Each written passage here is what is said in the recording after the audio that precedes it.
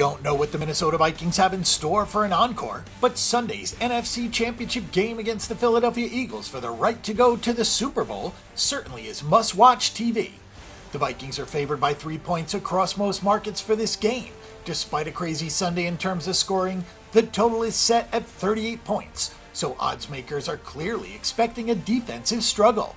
A quick note before we continue: bet the NFL playoffs with BetDSI.com and get a free $25 wager and a 200% deposit bonus to make the most of your playoff betting. Just click the link below to get all that. When I win, I want my money, I want fast payouts, and I want great customer service. My point is that I get all of that with confidence at BetDSI Sportsbook. The first walk-off touchdown in NFL playoff history not only caused one of the greatest moments in NFL history, but in sports gambling history as well. Some game day Saints bettors won, as well as early Vikings bettors. Saints moneyline players just stared in disbelief. After a 10-minute delay to get enough Saints players back on the field, the Vikings kneeled on a meaningless point-after-touchdown try that could have created the worst bad beat in NFL history for the Saints, plus 5.5 crowd.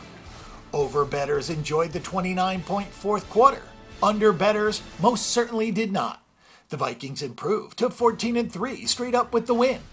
This game became the ultimate roller coaster ride of emotions in the fourth quarter, as Kai Forbath seemingly eliminated the memories of Vikings kicking disappointments in the past by absolutely stripping a 53-yarder down the middle with 1:29 left on the clock.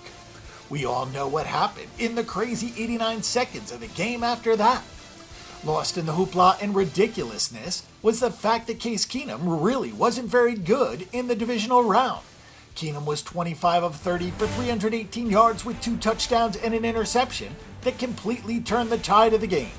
Still, he made plays when it mattered, with the throw to Diggs and a less heralded throw to Jarius Wright that was upheld on video review and set up the Forbath field goal. Pat Shurmur's offensive scheme is predicated on making high percentage throws to get guys like Stefon Diggs and Adam Thielen into open space to rack up yards after the catch. That was clearly the case in this game. It will be something that the Eagles will have to focus on. The Vikings never really got the running game going with just 95 yards on 29 carries. The Vikings did, however, control the game by going 10 of 17 on third down. That is typically a good measure of play design, and Minnesota's success on third down, both offensively and defensively, has been the deciding factor of this season. The Vikings were third offensively. The Saints were just 2 of 9 on third down. Drew Brees made some ridiculous throws in the fourth quarter, including his 4th and 10 toss to Willie Snead, but the Vikings did a pretty good job on the money down in terms of forcing the Saints into field goal attempts or punts. New Orleans never got the running game going with just 3.3 yards per carry on 24 tries. Philadelphia will have to run the rock to have success. The Eagles don't have Drew Brees, they have Nick Foles. Philadelphia also doesn't really have a Michael Thomas, and few teams have an Alvin Kamara. Those are the guys that really created the chunk plays for the Saints. Minnesota sacked Brees twice and had a couple of picks. One injury that really changed the complexion of the game and got lost in the shuffle was the one that knocked Andrew Sendejo out with a concussion.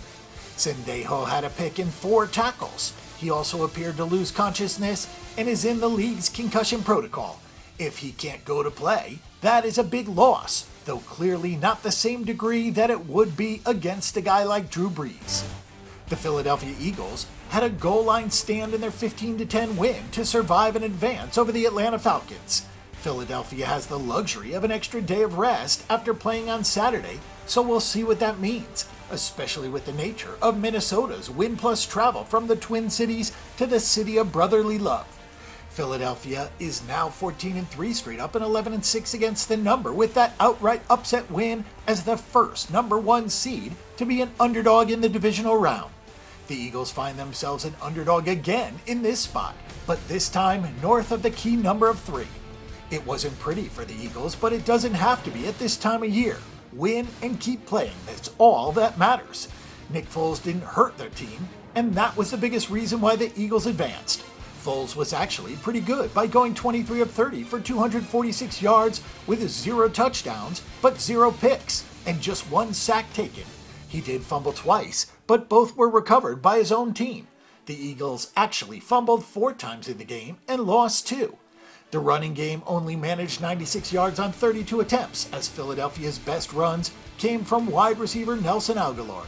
The conservative game plan was just enough because LeGarrette Blount scored a short touchdown and Jake Elliott made all 3 field goals.